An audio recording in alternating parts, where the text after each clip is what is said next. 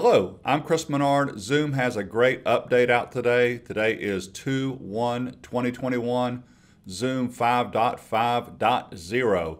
You can now, with your virtual backgrounds, turn on blur.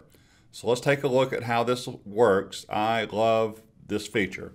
So I've already started a Zoom meeting. My camera is not running. By the way, this is going to be fun. I got two cameras. So let me go ahead and hit start video. Okay, make sure I'm looking at the right camera. I believe I am. So my video is running. You can see part of my microphone stand right here. Let's go turn on the blur feature. So that's going to be choose virtual background. I'll move this up to the top right. There is none. That is the default. Let's go with blur. Blurred out, blurred behind me. Here's a couple other sample blurs that I did for you.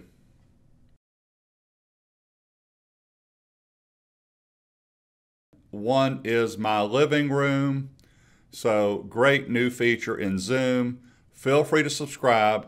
One little note, if you go to chrismenardtraining.com, I have a Zoom resource center filled with keyboard shortcuts for the Mac, for the PC.